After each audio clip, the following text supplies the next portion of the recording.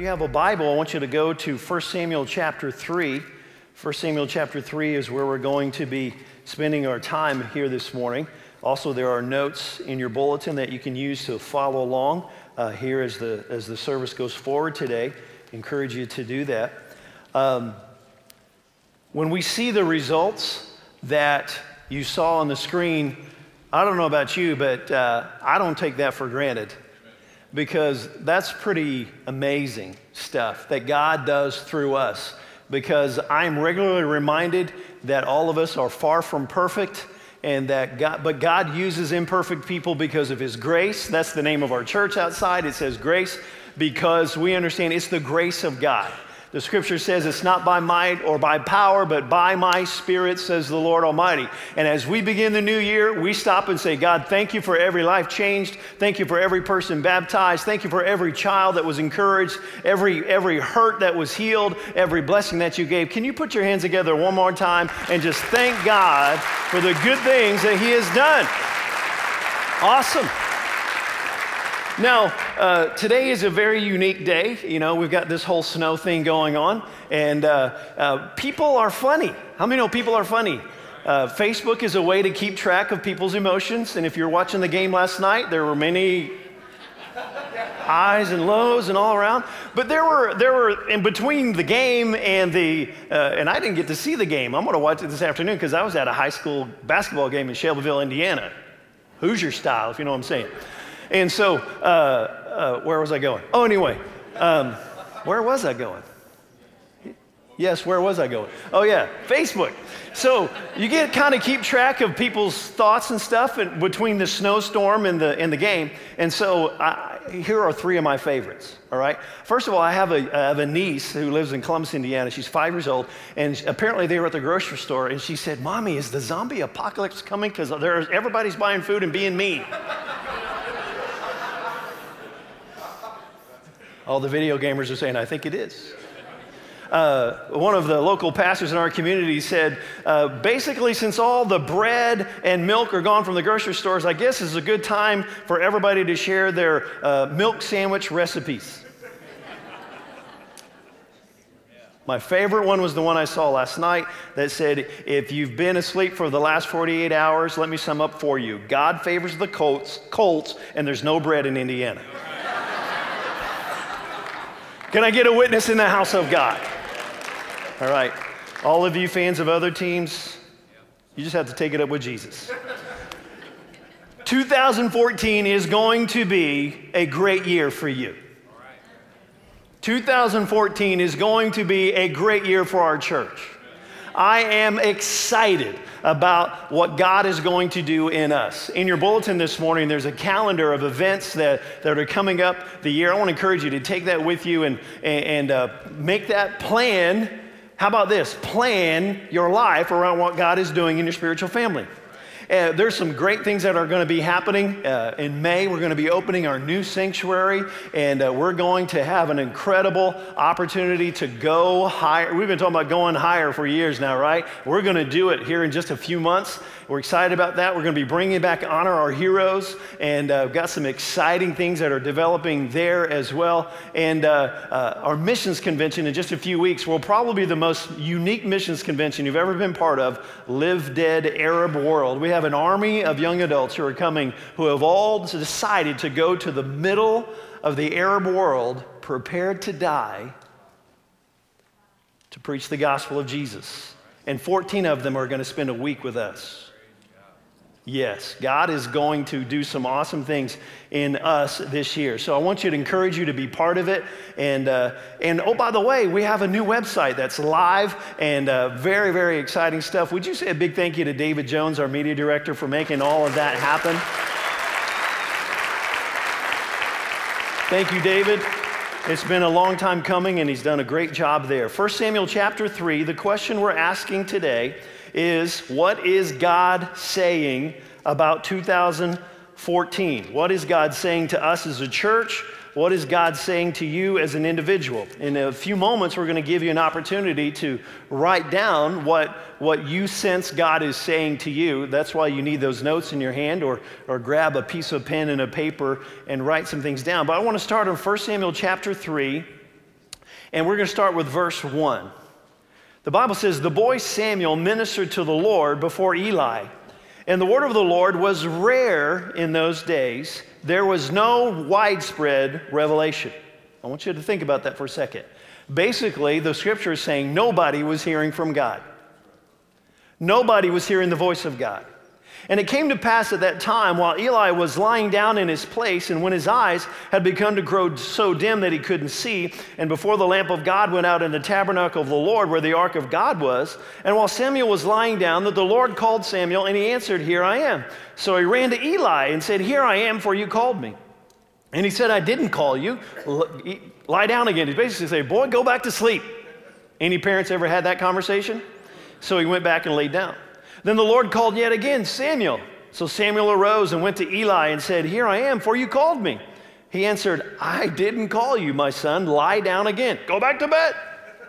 Verse 7, now Samuel did not yet know the Lord, nor was the word of the Lord yet revealed to him. And the Lord called Samuel again the third time. Aren't you glad for the tenacity of God trying to get our attention? A third time, and so he arose and went to Eli and said, "Here I am, for you did call me." Eli perceived that the Lord had called the boy. So therefore Eli said to Samuel, "Go lie down, and it shall be, if he calls you, that you must say, 'Speak, Lord, for your servant hears.'" So Samuel went and lay down in his place. Now the Lord came and stood and called at other times, "Samuel, Samuel." And Samuel answered, "Speak, for your servant is listening." May our prayer today be, "Speak, Lord, for your servant is listening." How many know God still speaks? The good news is we don't live in the time that Samuel lived where there was no widespread revelation. Nobody was hearing from God. God speaks clearly today. God's voice is clear to us. He speaks to us through his word, right? And just as God spoke to Samuel as a child, God speaks to us here today. You can hear the voice of God. And so when we ask the question, what is God saying? We can be confident today that God is speaking, that God will reveal his heart to us, that God will reveal his will to us if we will hear. How many know sometimes in the hustle and bustle of life, we stay so busy with jobs and school and classes, and we've got to keep our social networks updated. We're so busy, sometimes we can't hear the voice of God. And it's not that God is not speaking. Perhaps it's the fact that we're not listening. Now, I've got some really good news. You want to hear the good news? God knows everything that's going to happen in 2014. He's already there. In May, in July, in September, in October, God already knows what's going to happen in your life. God already knows what's going to come your way, what kind of curveballs you're going to be thrown, what kind of opportunities are going to be presented before you, for you as an individual and for us as a church. So guess what? It would be very wise for us to say, like Samuel, "Speak, Lord, for your servant is listening." Because we want to be in position, we want to be in the position that God wants us to be in. We want to be in the place that God directs. How many know his plans for us is not to confuse us, not to lead us off the beaten path. His plan is to help us, to provide for us, Jeremiah says, a hope and a future. Look at Revelation chapter 3, verse 22. The scripture says, "Whoever has ears, let him hear what the Spirit says to the churches." And Pastor, what does that mean? That means that the Holy Spirit is a person. And how many know the person of the Holy Spirit has a voice? And he speaks. So he speaks to us by his Holy Spirit. The Spirit is speaking. So as we develop a relationship with God, his Spirit speaks to us. Jesus said in John chapter 10, verse 3, "My sheep hear my voice." So if you have a relationship with God, guess what? You should expect to hear the voice of God. You should expect to hear God directing you and leading you in the way that you should go. And I love James chapter 1, verse 5. "If any of you lacks wisdom, let him ask God, who gives generously to all without reproach, and it will be given to him." God says, listen, if you want to hear my voice, all you got to do is ask. If you want direction from me about your future, about your life, about your family, about your vocation, about your personal life, about your health, he says, ask me. I'll give it to you. I'm not going to hold anything back. So he wants to speak to us today. He wants to reveal his will to us today. He's not playing hide and seek with us. And here's some good news. Do you know what's going to happen if you hear his voice and you actually do what he says? I mean, no, that's the second part of the message, right? Well, it's not just about hearing God, but doing what he says. I love Exodus 23, verse 22. We have prayed through this on Tuesday morning so many times. It's probably my favorite scripture verse to pray through. He says, if you carefully obey his voice and do all that I say, then I will be an enemy to your enemy and an adversary to your adversaries. I love just saying that verse. I mean, to me, that's an incredible idea. God says, if you'll listen to my voice and do what I say, you know what's going to happen? I'm going to be an enemy to your enemies, and I'm going to be an adversary to your adversaries. I like that. I would love God to fight on my behalf. I would love God to fight my enemies instead of me trying to win over them. Somebody say amen. So we need to hear God's voice. God wants us to hear his voice. All we have to do is ask and be like Samuel. Say, Lord, speak, for your servant is listening. So let's ask the question first. What is God saying to our church? And then the second question we're going to ask, what is God saying to you individually? First, what is God saying to us as a church? As I've prayed and as we sought the Lord concerning the new year, two overarching principles that I think God is saying to us. There's a whole lot. Every year we get together toward the end of the year, our pastors, and we pray and we get together and say, what is God saying to us as a group as far as themes and scriptures and topics and things like that? Very excited. I'm very excited about what God's going to share with us this year. But there are two principles that I think God is saying to us as a church that we need to be thinking about as we enter the new year. And the number one is really, really deep. It's so deep you probably never heard it before. God is saying to us to pray. Pray. Philippians chapter 4, verse 6. Be anxious for nothing, but in everything by prayer and supplication with thanksgiving, let your requests be made known to God. I want you to look at that verse and see what it says. Everything by prayer. Everything by prayer. Pray about everything.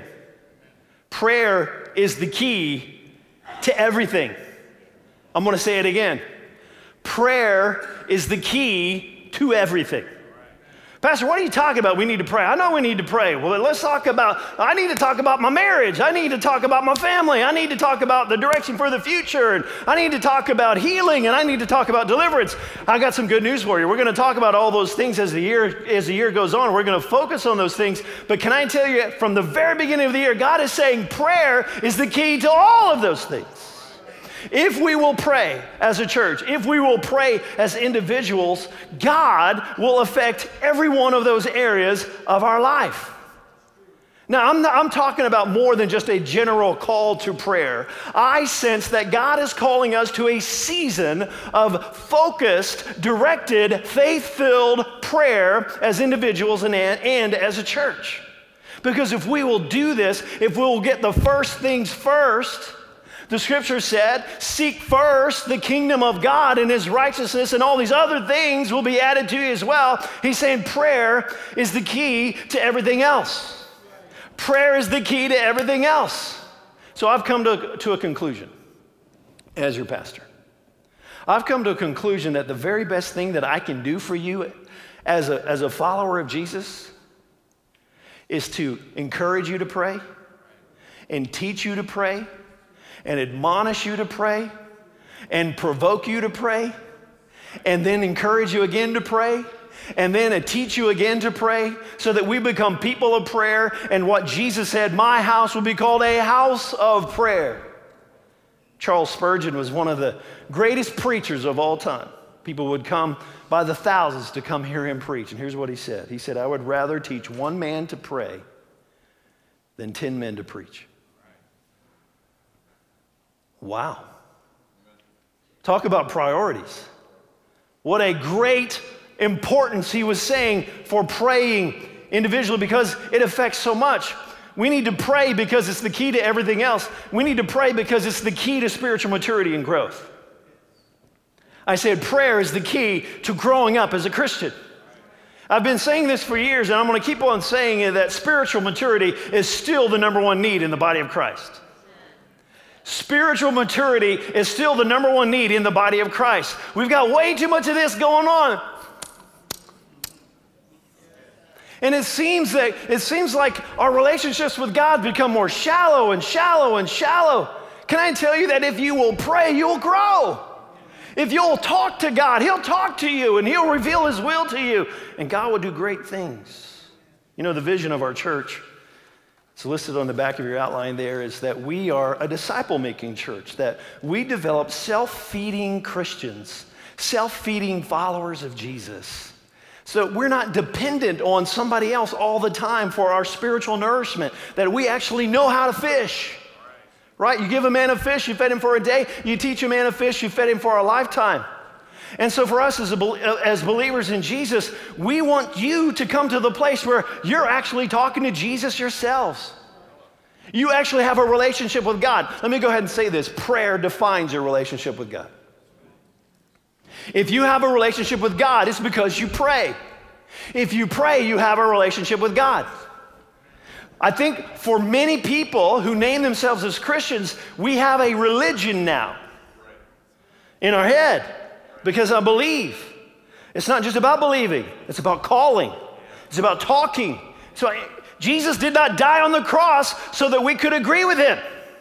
He died on the cross so we could have a relationship with our Heavenly Father. He was the bridge between death and life, between heaven and hell, so that we could talk to Him. Show me a person who's praying, and I'll show you a person who's growing in their relationship with God. We need to pray because it's our only hope, and it's a great hope. We need to pray because it's the best preparation for the return of Jesus. And 2014 may be the year that Jesus Christ returns for His church. And if Jesus Christ returns in 2014, may we be found a people of prayer. We need to pray because we need God to do the impossible. Zechariah 4:6 says, it's not by might, it's not by power, but it's by my Spirit, says the Lord. That happens when we pray. We need to pray because we need God's Spirit to direct us to navigate the moral dilemmas of our culture. If you were with us last Sunday in the second service, my apologies again to the first service, we had a guest with us, Ty Weiss, who was sharing his story about overcoming homosexuality. And what an amazing story it was. An amazing testimony. And for me at least, I know for many of you as well, I'm sitting there going, I've never heard anything like this before. Because it wasn't about politics and it wasn't about anything else. It was about our hearts. It was about our attitudes.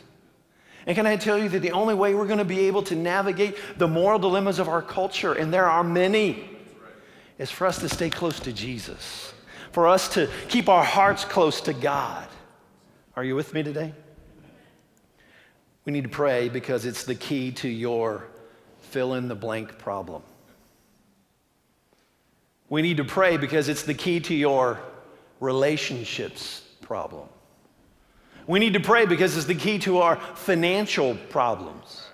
We need to pray because it's the key to our emotional challenges. We need to pray because it's the key to our family issue. Or fill in the blank.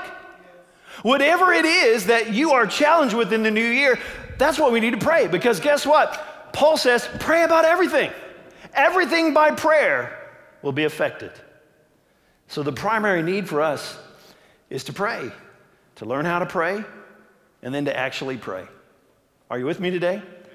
2 Chronicles chapter 7, verse 14. You may have heard this before. If you have, say it with me.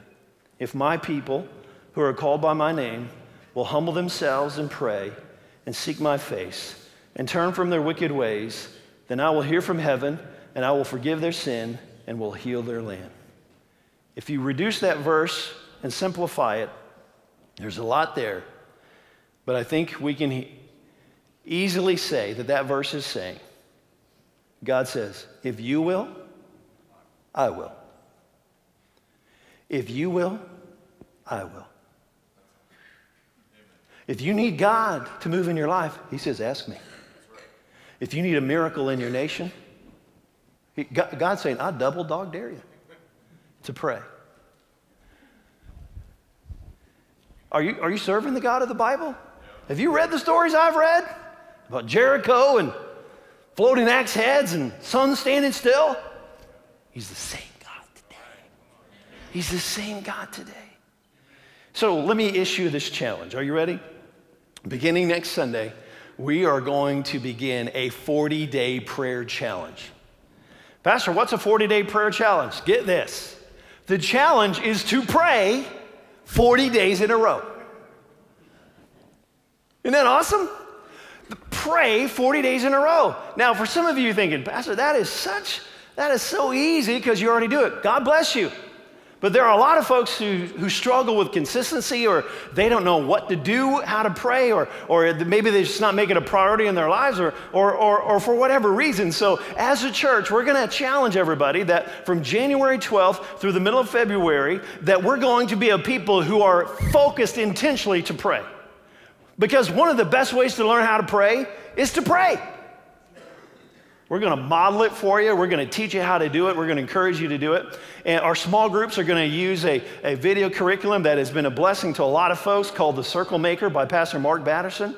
There's a 40-day devotional that we're going to make available to you next week called Draw the Circle, and just 40 devotions about prayer. And it's not about any of that except learning how to pray. And then toward the end of those 40 days, we're going to do a 7-day fast together as a church. Now, I know some of you are like, when's the fast? When's the fast? Because typically we do it in January. Well, this year we're going to do it toward the end of the 40-day challenge so that it will be something that we build toward, and we're believing God to do some great things through us together. So I want you to begin to plan and prepare and think about the 40-day prayer challenge. Take that small group enrollment form in your bulletin, or if you're watching online, you can sign up online. Just hit the small groups tab and say, count me in. I want to be part of this 40-day prayer challenge this year. Because if we will, God will. Here's the second thing I think God is saying to us as a church. Prepare for harvest. What I sense that God is saying to us is that we as a church, we need to prepare for the harvest. Let me know the preparation for the harvest begins long before that first fruit is ever taken in. You know, when a farmer goes out to the field in the fall with his combine or his tractor to harvest all of the grain or all of the fruit, can I tell you, that's not the first time he was in the field that year.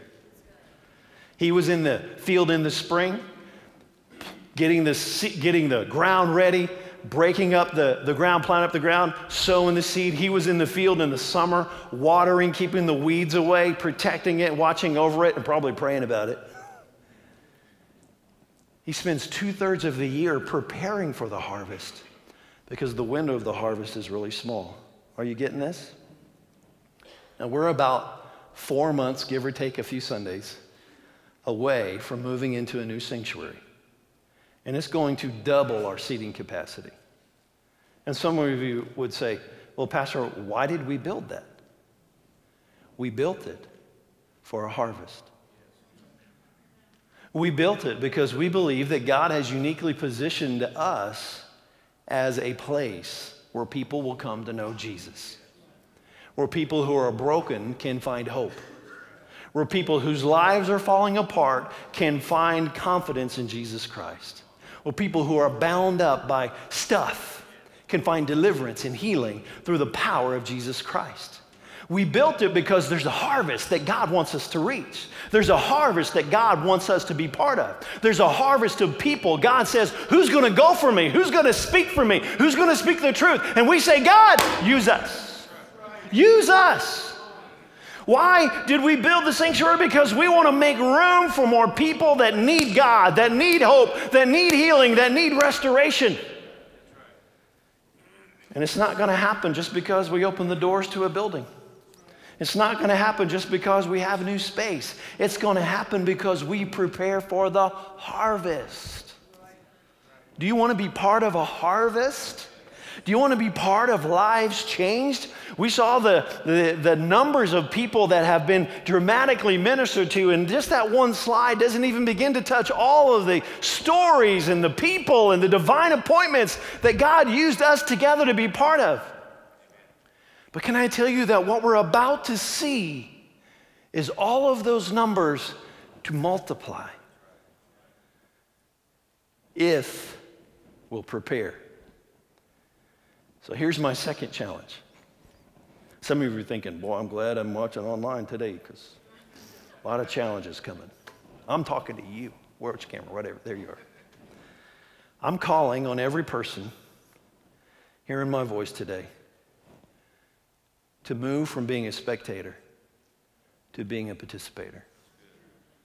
I'm just going to go ahead and tell you, I need your help. God has uniquely positioned us as a church to be a place of hope, a place of healing, a place of life. So I'm asking you, please, please, pretty please, find a place to serve. There are, in this congregation, people who used to pastor churches. There are people who were elders at strong churches and serving the Lord. There are people, you were a Sunday school teacher. You taught classes. You taught this or that or the other. You used to do this. But now you're in a season of waiting. You're in a season of rest. I get all that. That's fine. But I'm telling you today, we need you. It's time to activate the gifts and the talents that God has given you because the harvest is coming and we need to be ready. Will you help us? You say, Pastor, I don't even know what to do. I've got some good news for you. We're going to help you. Beginning this Wednesday night and for the next 6 or 8 Wednesday nights, our adult Bible study is going to be preparation for the harvest. I'm calling it church life. And what we're going to do is we're just going to talk about what it means to be part of a strong church, what leadership looks like, what strengths you might have, how you can be part of it, and what kind of needs that are there. And we're going to go through the scripture and talk about what a healthy church looks like and your part in it. So, Pastor, I don't normally attend on Wednesday night. Guess what? New Year's resolution, at least the first 6 or 8. Join us beginning this Wednesday. Why? Because we need small group leaders. We need teachers. We need people to show hospitality. We need people to help care for people. We need leaders for new ministries that we don't even know we need yet. We need media people. We need people to work with kids. We need outreach people. We need preachers. We need teachers. We need you. What is God saying to you, Pastor? God's saying to me, provoke the people of God. Luke chapter 10, verse 2. And Jesus said, the harvest is plentiful, but the laborers are few. Therefore, beseech the Lord of the harvest to send out laborers into the harvest field. So you know what I've been doing? I've been saying, God, raise up laborers because we need to prepare for the harvest. If you're here today, you say, you know, Pastor, I'm just not really sure. You know, church is going to get bigger. There's going to be more new people. I'm not going to know everybody. Can I go ahead and confess something to you?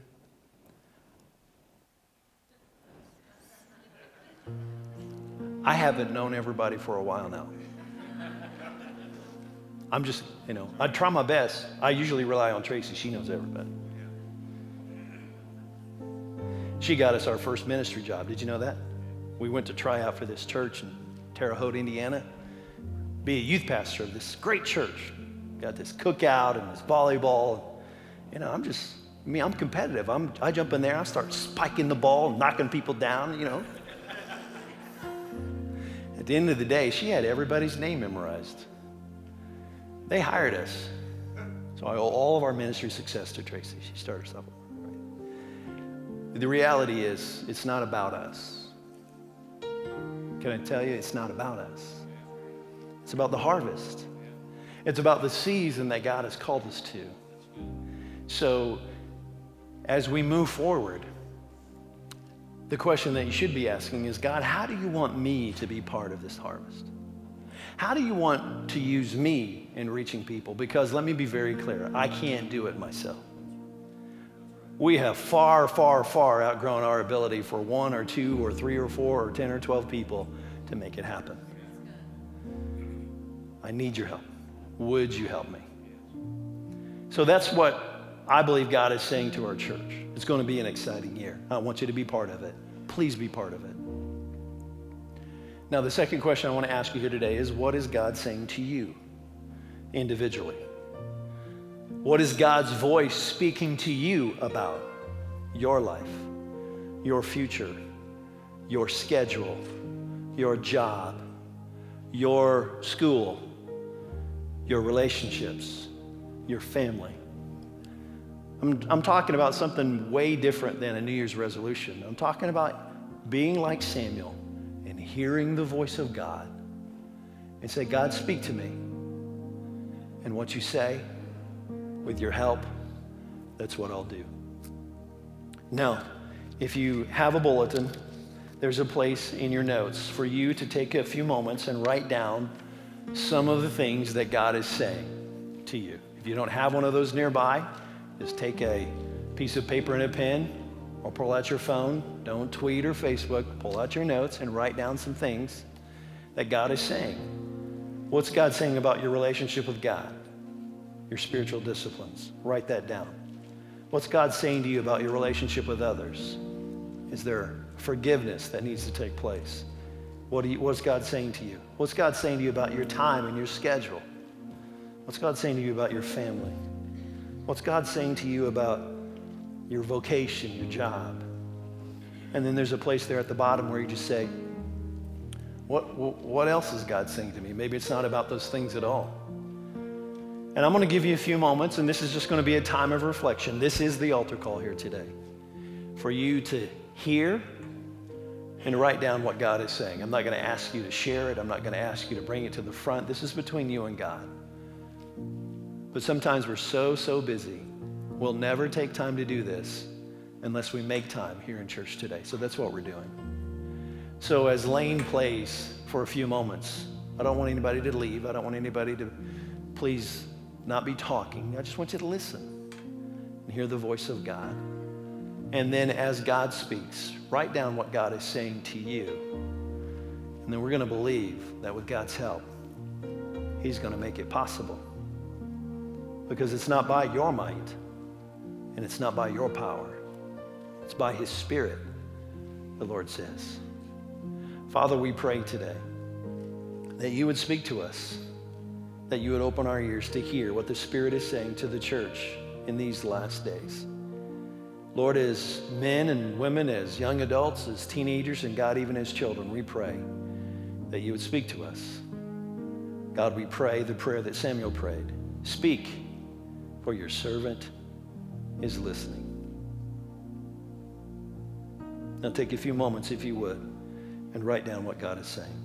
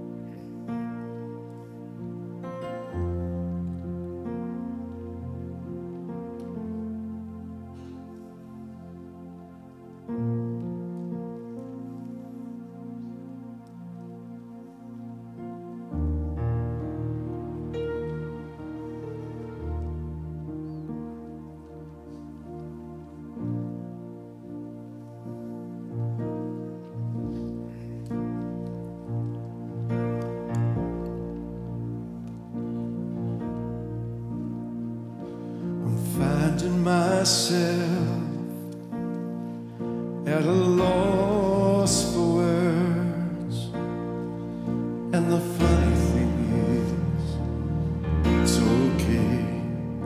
The last thing I need is to be heard, but to hear what you would say.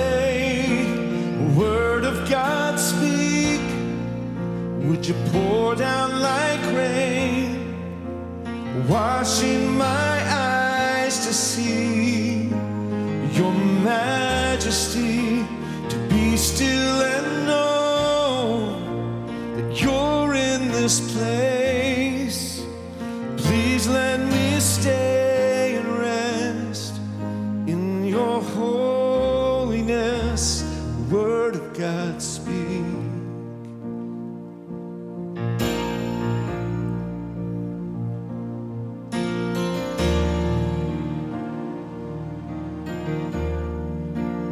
Finding myself in the midst of you, beyond the music, beyond the noise, and all that I need is to be with you, and in the quiet to hear your voice.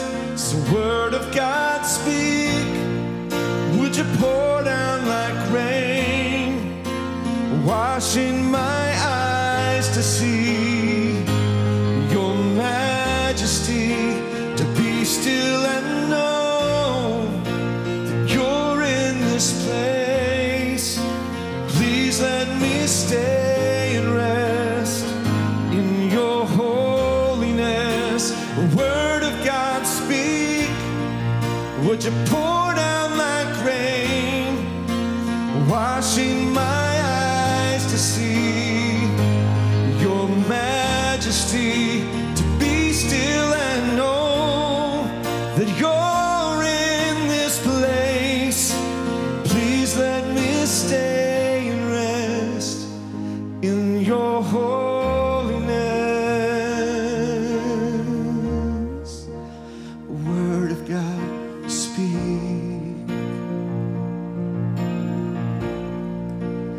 Word of God speak.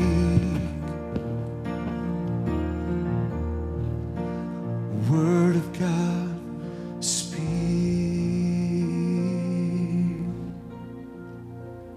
I want to encourage you to take those notes or whatever you've written and keep them out today, maybe even the next few days.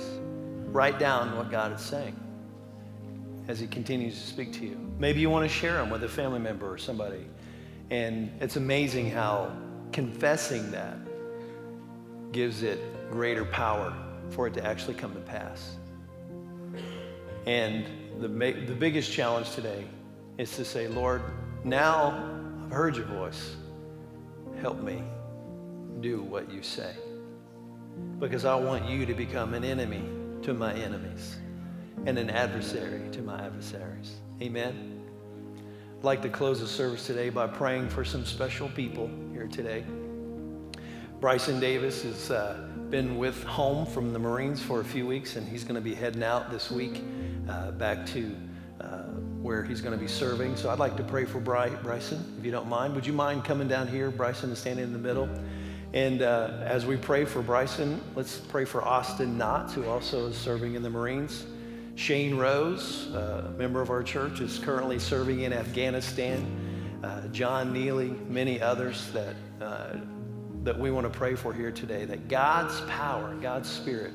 Could I have our pastors, our elders to come, and I want you to surround Bryson and any family member or friend that you know that's serving. Let's pray that God would be with them, to strengthen them, to watch over them, and that the blessing of the Lord would be upon them. Would you pray with me? Lord Jesus, we thank you, God, for people of courage, for men and women who are following your direction and serving in the military. And God, in these amazing times, we pray that you would go with them, that your hand would be upon them, for Shane, for Austin, and for Bryson. God, we ask your holy angels to guard over them and protect them. We ask, God, that the spiritual warfare that surrounds them will be one of victory for the Lord Jesus Christ. We ask for warring angels to be their guard and their protection. God, we pray that you would uniquely empower them and use them to be a voice of truth, an example of what it means to be a follower of Jesus. God, we pray that you would give them favor with their fellow soldiers, favor with their officers, and God, use them uniquely for your kingdom's sake. We pray in the mighty name of Jesus, and we place all of these in your hands because you do everything well, and we trust you. In Jesus' name, amen. Amen. Would you stand with me today as we close here this morning? We are only having the one 9:30 service here today, so there will not be an 11:15 service. Thank you so much for all of you that made it here today. I just want to encourage you to be very, very careful and slow as you go home, and be blessed. I want to pray a New Year's blessing on you before you leave today. Is that okay? May the Lord bless you in 2014. May it be a year of supernatural favor. May your family be blessed more than ever before. May the Spirit of God speak clearly to you about your direction and your future. May every one of your household members find Jesus in 2014. May the power of God rest upon you as you serve him. May he give you divine revelation that you've never known before. May his hand be upon you. May his angels protect you. May he provide for you in supernatural ways that everyone around you will testify, the Lord did that. The Lord made it happen. May the Spirit of heaven come upon you as he did in Samuel's day. May you hear the voice of God, and may you do all that he says. I bless you in 2014 by the powerful name of Jesus Christ. And all God's people said, amen. God bless you. Happy New Year.